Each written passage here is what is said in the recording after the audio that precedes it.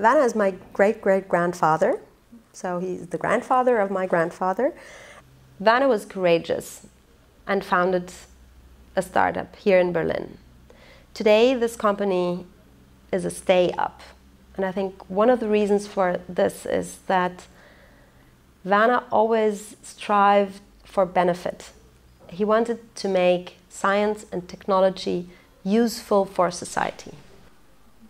We met a person with very, very helpful and constructive character traits that helped him be successful in times of paradigm shift, can be a source of inspiration for our time, which again is a time of paradigm shift. And I believe that some of those character traits are his incredible inner strength, his curiosity, his will to make real what he was dreaming of, his way to deal and manage mistakes, and to find energy again to tackle the next problem. When Werner married his first wife, they began a long-distance relationship because in the first years he was practically never home. So there was no other way of becoming a couple and knowing each other than to write letters.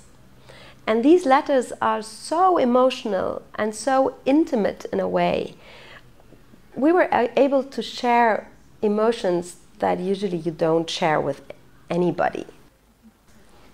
I'm so happy the book is there because we had so much fun creating it, and I believe everybody will have fun reading it.